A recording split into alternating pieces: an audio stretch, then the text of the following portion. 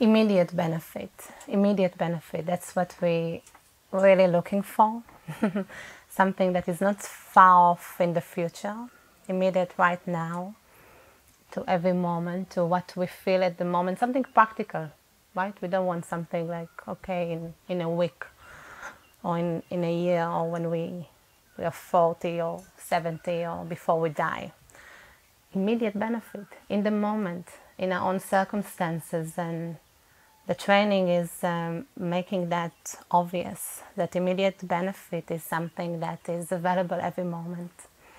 Open intelligence is immediate benefit. Open intelligence is at the basis of everything.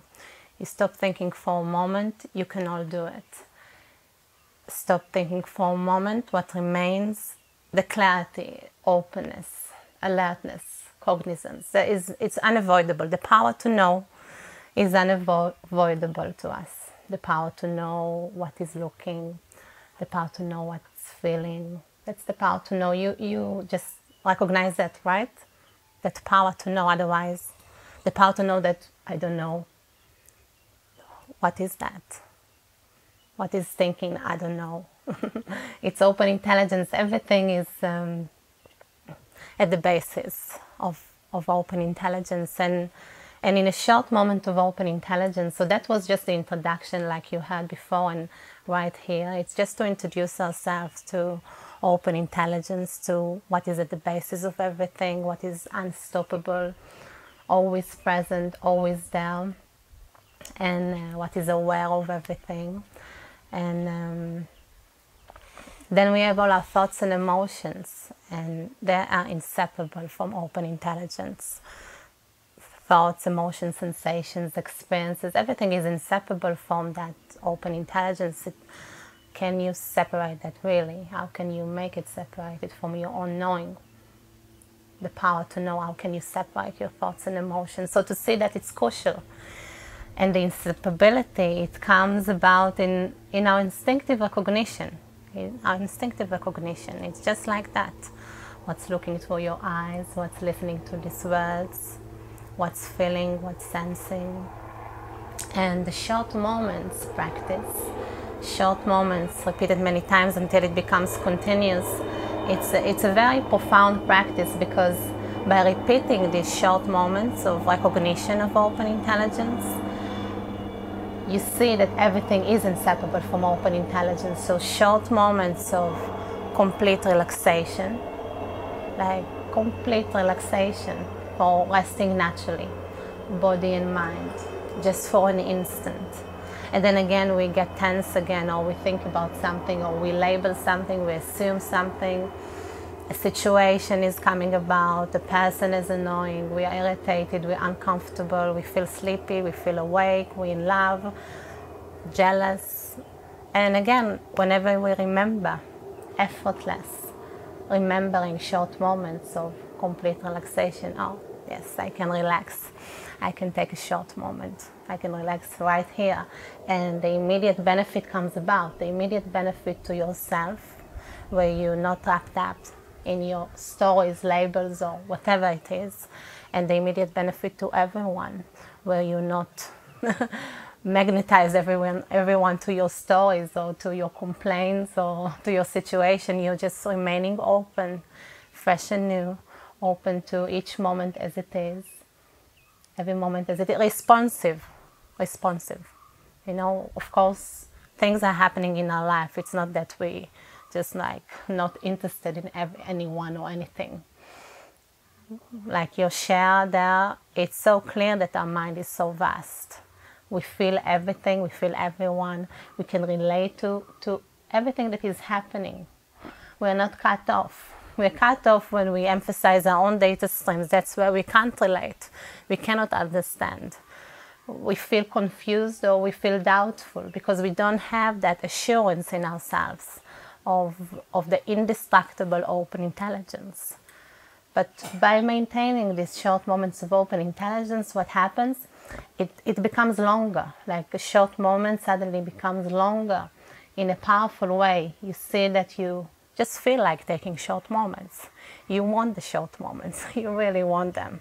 You don't want to harm yourself anymore. You don't want to harm anyone else. You see the benefits in your life, in relationships, with your family, with people you speak. You see how it comes about. That's what I saw for myself.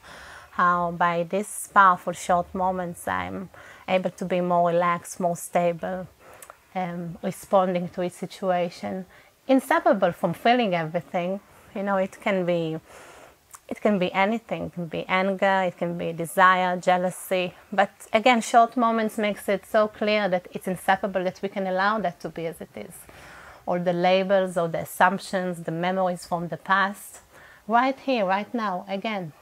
Again, that's what is interesting. That's what is responsive to what is needed. That's what will bring great benefit to all.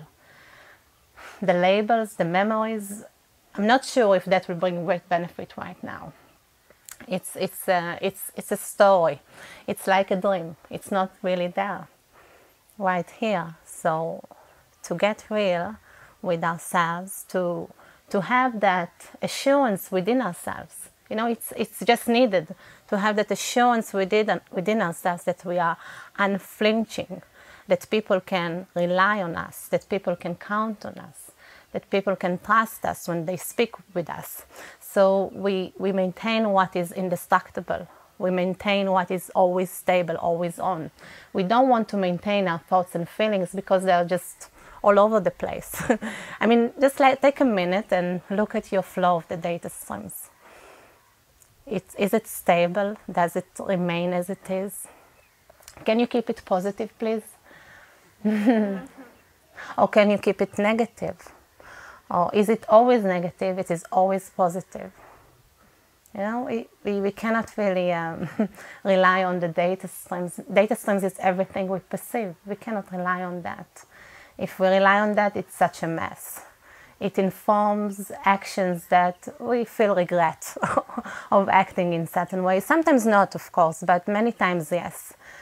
And so to rely on open intelligence, of course it's new, but that's okay. You know, we hear something new and we open to that. It's about time to hear something new. And then to live a life that are of great benefit to all. That to make that decision within ourselves and commitment to live a life for the benefit of all. And that is my commitment. Many of us here are so committed to that, to live a life that are completely of benefit to all, to be powerful within ourselves. So, of course, with the pride and arrogance or prestige, we look at people and we may feel uncomfortable, or we feel like we're powerless and limited, and I felt it many times, like not having enough gifts and talents, feeling powerless, feeling like I don't know enough, or feeling stupid, or feeling like I'm unable to learn certain things, and making myself small over and over again, making myself small and believing that label, that I'm small. Or making assumptions, I cannot be small, but then never making that happen. You know, like making to myself a list of today, that's what I will be. I will do this, I will do that, but then having that limitation of really believing that I can, or having tiredness, or uncomfort, or social anxiety, or fear, or hope, and then stopping there, not able to move further. But then in open intelligence, these emotions can be the same, but you move forward with complete power and empowerment and openness, because you know that these data streams, they can just flow by. They can flow by like a line drawn in water. They can flow by like a flight path of a bird in the sky, leave no trace. They are inseparable, like the heat and the fire, inseparable like that. And also the breeze and the air, inseparable too. So the data, it becomes obvious that the nature of the data is pure. There is nothing there. It's like you cannot really grasp it. You cannot really find it. Give it to me, you can't. You cannot show it to me. or to anyone, not only to me, but you cannot show it. So to relax over and over again, to completely relax the need to label, to describe, to make up stories, to indulge, to replace. You see, there is a tension even if in saying these words: replacement, indulgement, avoiding our data streams. Allow it to be as it is. It's simple. And sometimes it sounds so simple, but it's quite profound. It's very profound. And if you open it up, please test it, because it will bring such benefit to your life and to the life of everyone around you. And you can stand assured in that in situations where people speak different things, or complaining, or thinking that they are a victim of the data, because I don't see anyone as victim anymore. You know, I see everyone as powerful human beings. Not because I want to see people as powerful human beings, because that's how I see it instinctively in myself, and that's how I see everyone else. Allowing myself to experience all the afflictive states, all the feelings of being small, or feeling arrogant, feeling prideful, feeling so afflicted that, you know, I don't want to feel that anymore. But allowing that to be as it is, you set free yourself from this prison of thoughts and emotions, thinking that it means something. So short moments, many times, you see for yourself the unfolding of great benefit, and staying put in your own power, seeing your own gifts and talents. You're available to see your own gifts and talents, because you're not anymore collapsing to your thoughts and emotions anymore. Less and less thinking about what you need to fix about yourself, fix about other people, allowing yourself to be as you are, allowing others to be as they are. Complete relaxation, coming here, listen to the talks and relaxing. Over time, feeling, oh, it pervades everything in my life. It's true. I like that. It's natural to me.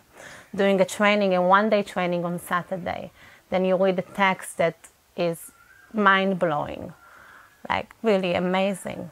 If you open to listen, to read, you see exactly the words that speaks to your heart.